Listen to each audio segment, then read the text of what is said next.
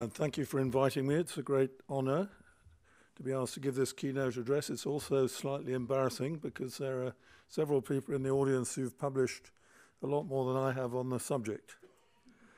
So I'm going to give you my personal experience and discuss essentially what's changed in the last 20 years, because I think a lot of things have changed for the better and a few things for the worse.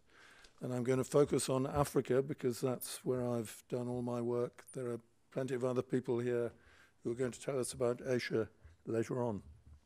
And I should just point out, I'm not going to talk about the February study. Heidi Hopkins is going to talk about that tomorrow, I think. So I went to work in the Gambia in West Africa in 1978. And this was a malaria research unit, so I was told your job is to go to the gate clinic, triage the patients waiting there, find those with malaria, send them in, and send the others to the health center. So I found this was rather difficult because they nearly all had fever, and it was difficult to tell whether they had malaria or not. And this was the ward, so most of those children came in with fever. And my senior colleague said, okay, it's very simple. You treat them for malaria with chloroquine. If they're not better in 3 days, you give them a 7-day course of chloramphenicol. And if they're not better after that, you start them on TB treatment. So that was the advice I was given. Luckily, we had good labs.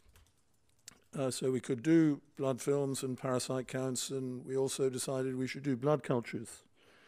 And we found it wasn't quite as easy as I'd been told, because quite a lot of those children did indeed have malaria, positive blood film, but quite a lot of them also had, of those with malaria, also had positive blood cultures for salmonella. And there was, in fact, an association. So you can see here, this is a malaria season. So in the Gambia, the rainy season is about 3 months here. So all the cases of malaria are there, and these are all the cases of invasive non-typhi salmonella infection, whereas dual carriage was fairly constant throughout the year. So just because they've got malaria doesn't mean they haven't got something else as well. So the next thing that happened, this man arrived in the Gambia. Anyone recognize this man? This is Pedro Alonso, who is now head of malaria at WHO. So Pedro came out as a junior doctor, and we sent him to do the MSc in epidemiology at the London School, and he came back and did the first BedNet trial, in which he showed that giving out permethrin-impregnated bed nets plus chemoprophylaxis during the rainy season reduced all-cause mortality in children under 5 by 63%. So as a result of that study, bed nets were rolled out, and this shows the incidence of malaria worldwide and the mortality since 2000 up to 2015. So you can see an almost 40% decrease in incidence, 60% decrease in mortality due to malaria. This is a remarkable achievement, brought about largely by impregnated bed nets and artemisinin combination treatment. And this is a map produced by the modelers showing, so this is 2000, this is 2015. Essentially, this reduction has occurred throughout most of sub-Saharan Africa. So then we got rapid diagnostic tests for malaria. So WHO changed policy, I think, in 2009. So whereas previously, Shami will correct me if I'm wrong, previously all children with malaria in endemic areas should be treated with antimalarials, but as a result of chloroquine resistance spreading, switched to artemisinin combination treatment, much more expensive, and we now had the RDTs, so the recommendation was that all children should be tested with a rapid diagnostic test, and this is 2010, 2016, so the proportion of febrile children in malaria endemic countries who were tested increased from about 40% in 2010 to almost 80% in 2016. So we now had a way of diagnosing malaria in rural health centers without a microscope. So another great advance. And these are the IMCI guidelines after that change. So a febrile child comes in, danger signs or a stiff neck, start antibiotics and antimalarials, and admit or refer. Positive malaria test, treat for malaria. Negative malaria test, give appropriate antibiotic for an identified cause of fever. The problem is, of course, that if you don't have a lab, you can't always identify what the cause of fever is. So what was the result of this change in recommendations? This is a paper by Heidi Hopkins. I'm sorry it hasn't come out very well, but this is a systematic review looking at the impact of introducing malaria rapid tests on prescription of antibiotics, showing that it led to a significant increase across malaria endemic countries. So when you introduce the RDTs, because of course most of the patients who had previously been treated for malaria didn't have malaria, what do? You don't know, so you give them an antibiotic. So this clearly has had important implications for the selection of antimicrobial resistance. So now I see Valerie and Blaise are now here, or I think I saw them. Yeah, there they are, yes. So they're going to talk about this. So this was published when? 2014, I think. So this is looking at other causes of malaria among outpatient children in Tanzania in 2 sites, children aged 2 months to 10 years. About 9% of them had malaria. A very thorough study asking about a lot of symptoms, risk factors, and clinical signs, and final diagnosis based on predefined clinical and microbiological criteria. So an excellent study, obviously published in the New England Journal. And the vast majority of these febrile outpatient children had viral infections. 9% had malaria, 3% typhoid. I think overall about 4% had a bacteremia.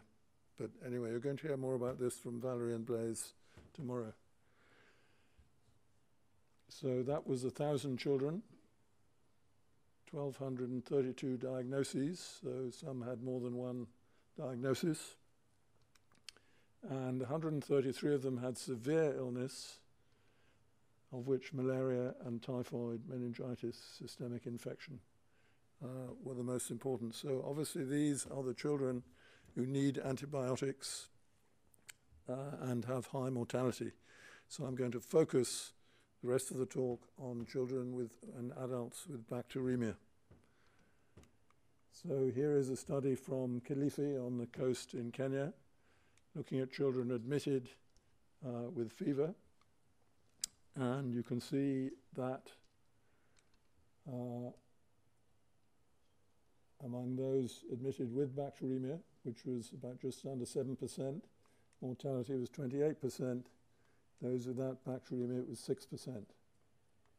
So overall, 26% of deaths in these children were among those with bacteremia. So clearly this is a group we must focus on. What were the causes? So pneumococcus, staph and strep. Group B in the neonates, Haemophilus influenzae, mainly in the under 1s. So we've got pneumococcus, non-typhi, salmonella, and staph up there. Risk factors, severely malnourished children and those with HIV infection were more likely to have some of these infections, in particular pneumococcal infection and non-typhi salmonella.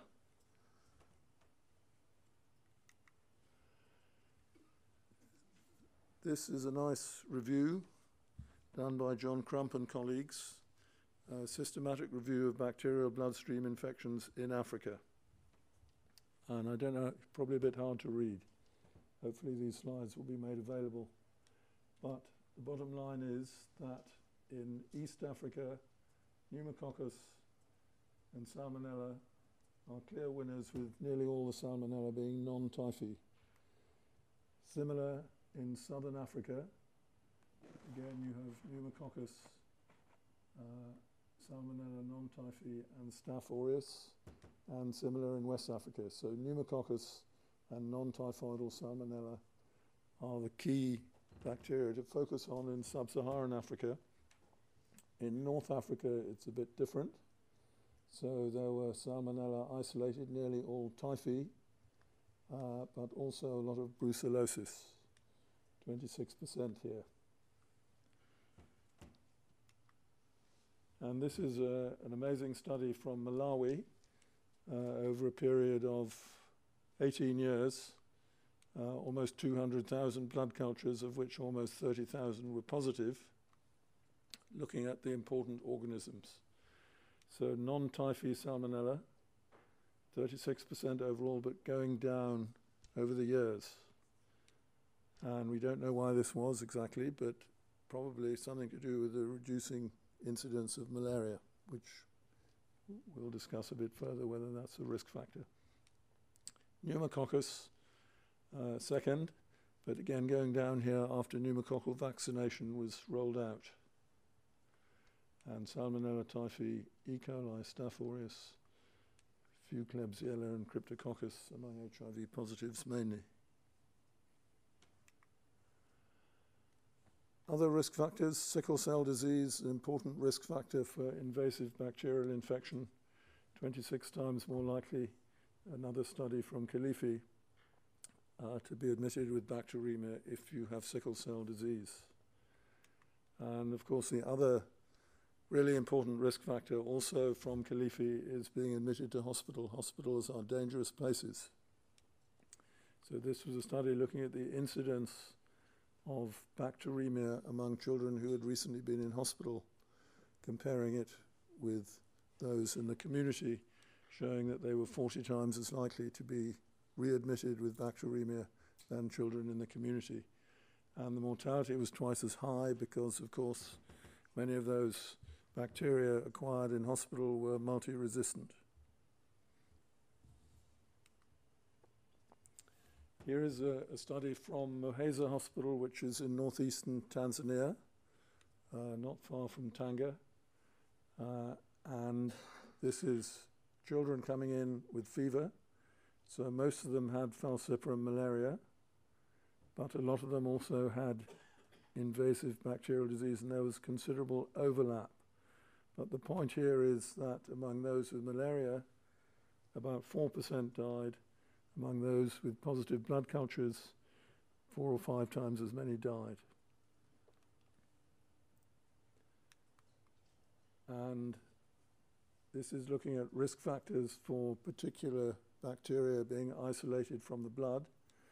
So the white is non-typhi salmonella. These are children who have a positive rapid test for malaria but a negative blood film, so they've recently had malaria.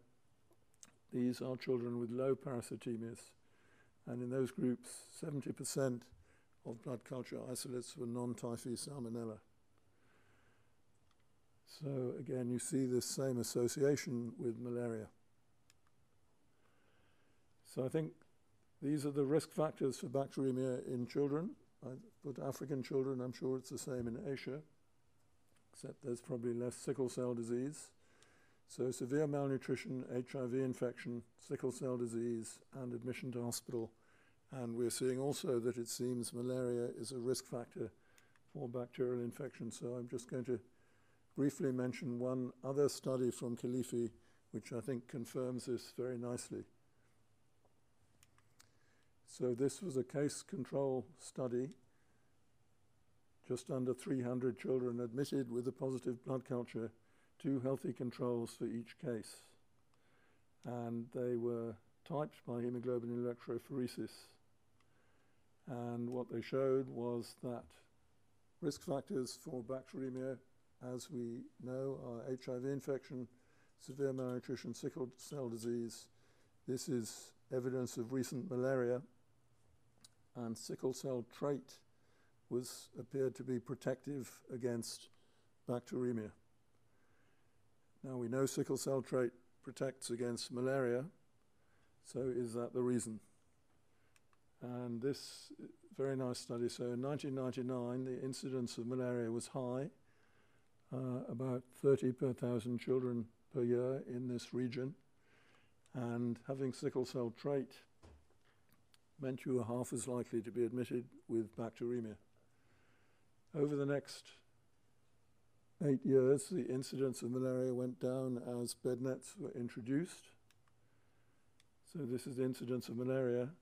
And when malaria went away, sickle trait was no longer protective against bacteremia. So I think this shows very clearly that indeed malaria predisposes to positive blood culture, especially with non-typhi salmonella. So, you have a severely ill febrile child, you do a blood film or a rapid diagnostic test, he has malaria, you still need to consider invasive bacterial infection. So the question is, you admit your child because she is severely ill, which antibiotic are you going to give? And this is the difficult part. So this is a study from that same group in Malawi who did almost 200,000 blood cultures. And this is showing the emergence of resistance to chloramphenicol, ampicillin, and cotrimoxazole among salmonella over that period. And just to highlight one of these lines, so this is Salmonella typhimurium, resistant to chloramphenicol. So the first half of 2001, 0 prevalence. By the second half of 2002, 80%, more than 80% were resistant. So this can spread very quickly.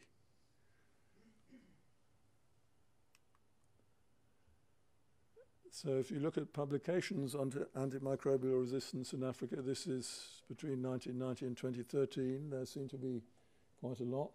30 from Nigeria, 22 from Senegal, 50 from Kenya.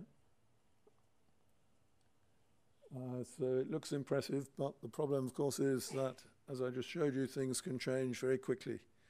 So how many have we had in the last 5 years? Not enough is the bottom line. And this is just, again, from the same group in Malawi. So this is pneumococcus. The red is resistant to penicillin, cotrimoxazole, and chloramphenicol, not many of them. This is penicillin resistance. And this is Staph aureus, this is MRSA. Again, the red bars are resistance to all three. So you can see how this is changing over the years. And this is looking at a variety of other bacteria, E. coli here. So the red bars resistant to chloramphenicol, cotrimoxazole, and ampicillin. This is Klebsiella, other Enterobacteriaceae, pneumococcus, staph, which we've seen already. So this is a large and increasing problem. Western Kenya, again looking at non-typhi salmonella, and you can see worryingly that ceftriaxone resistance in this particular study, 17 out of 72, or almost 24%. Fortunately, resistance to quinolones still quite rare in that setting. And this just shows the data from that study. So admittedly, the numbers are small, but this is clearly a worrying trend, as ceftriaxone is recommended as first line in most of these countries. And this is from Democratic Republic of the Congo, so this is a percentage sensitive of salmonella strains isolated from blood cultures. So only 80% are sensitive to ceftriaxone, 92% to ciprofloxacin, and chloramphenicol, amoxicillin are effectively no use anymore. Just a brief couple of slides on the meningitis belt. General Peyssoni was a very famous French doctor who worked in West Africa and described this meningitis belt many years ago, in which epidemics of meningococcal meningitis occur every 10 years or so with huge numbers of cases and very high mortality. So we had a major breakthrough. So here is the epidemic in 2009, 80,000 cases in the meningitis belt that were identified, probably a considerable underestimate. So after this, in 2010, so the conjugate meningococcal group A vaccine was introduced. So previous vaccines had been polysaccharide vaccines, which didn't work in young children and only gave short-term protection. So the conjugate vaccine gives long-term protection, is effective in children, and unlike the polysaccharide vaccine, it also reduces carriage. So this seemed like a major breakthrough, and indeed the number of cases went down. But the problem is, you see here, so these are group A, the dark blue ones, and previous epidemics going back to the 1930s were nearly all, well, were essentially all serogroup A. But you bring in the vaccine against that, and now the other serotypes have started to appear. So the vaccine was a great breakthrough, but further work is needed here. And this is a study by our colleague John Crump, who was based in Moshi in Tanzania on the slopes of Mount Kilimanjaro for a number of years. Did a study of inpatient admissions in 2 hospitals, and in 60% of them the clinical diagnosis was malaria, but actually only 14 of them had malaria. This is a certain altitude, and malaria transmission is not common in that setting. So on the other hand, just over a quarter of them had a bacterial zoonosis. 16 brucellosis, 40 leptospirosis, 24 Q fever, 36 rickettsia, and also a number of viral infections. So this is an important finding, I think, the importance of zoonotic infections. This was among pastoral communities, mostly Maasai, who keep cows, goats, and sheep. So probably these leptospirosis is susceptible to most first-line antibiotics, so that's not a big worry. Brucellosis, on the other hand, needs long courses of multiple antibiotics, so that is a big worry. And these ones are susceptible to tetracyclines, which are not widely used in Africa currently. So we may need to have a rethink there. Leptospirosis, essentially wherever it's been looked for, it's been found in both animals and humans. In this review, between 2 and 20% of inpatients with non-specific febrile illness had leptospirosis.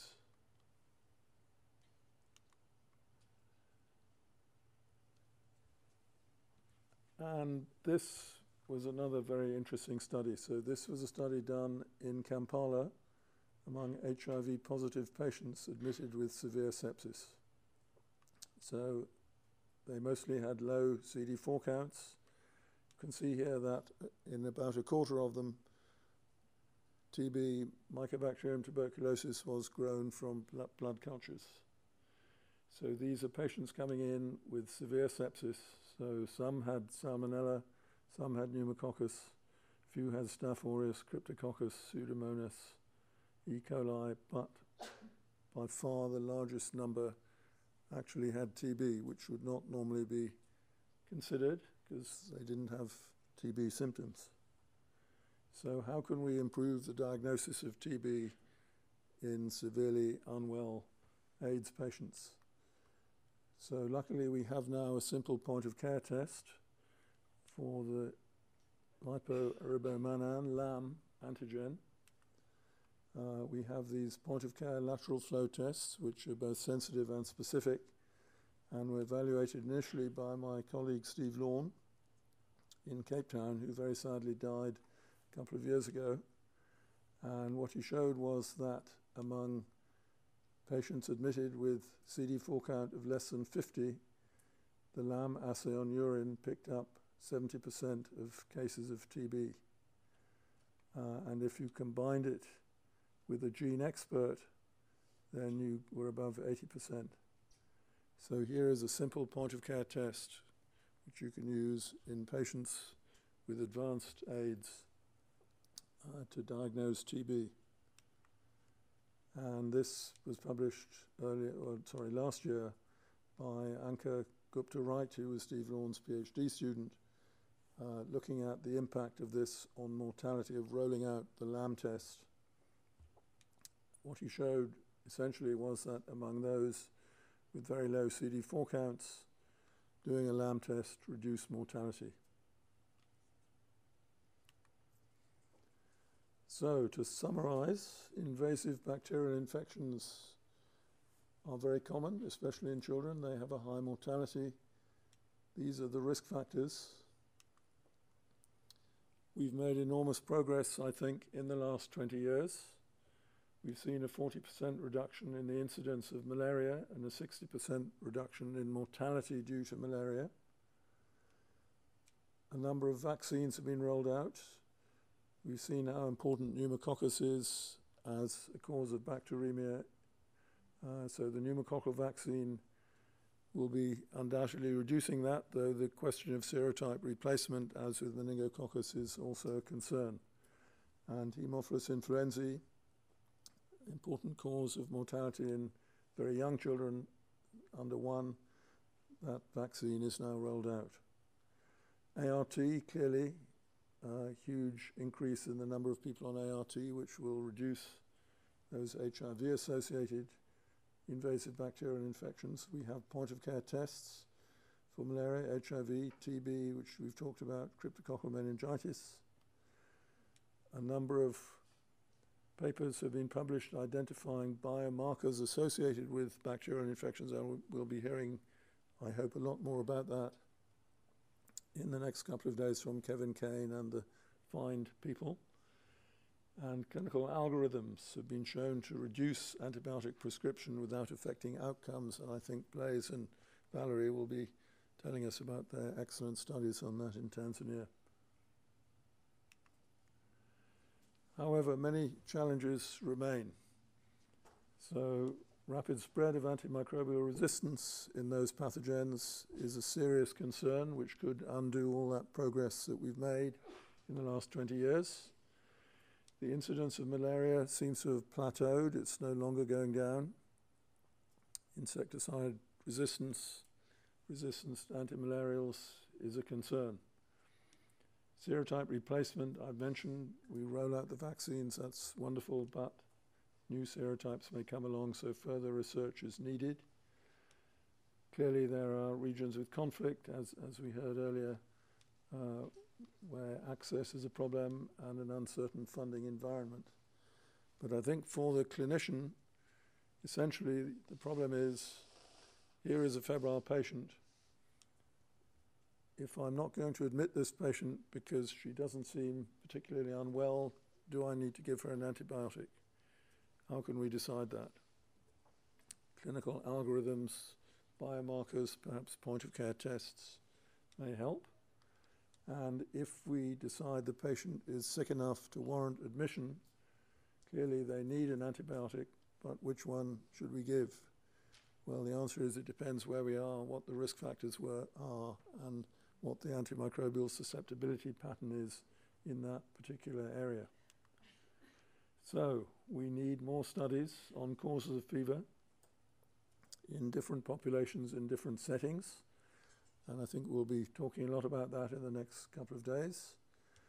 We clearly need to roll out global surveillance, and the work done by Fundación Merida is very encouraging, but more needs to be done so that we know our local antimicrobial susceptibility patterns.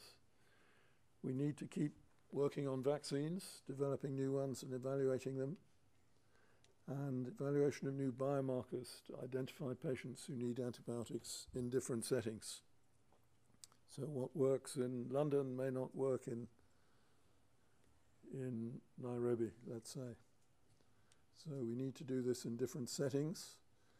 New point-of-care tests, either for specific infections or to decide who needs an antibiotic, are needed. We've made great progress on that, but further work is needed. And development and evaluation of new clinical algorithms for the management of fever in different settings. And finally, which I'm not going to talk about, new strategies for the control and elimination of malaria, where progress seems to have stalled in the last 2 or 3 years. And that's all I have to say. Thank you for your attention. And I look forward to very good discussions over the next couple of days.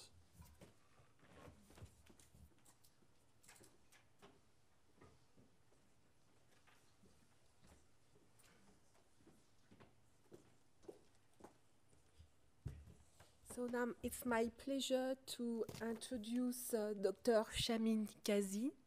He's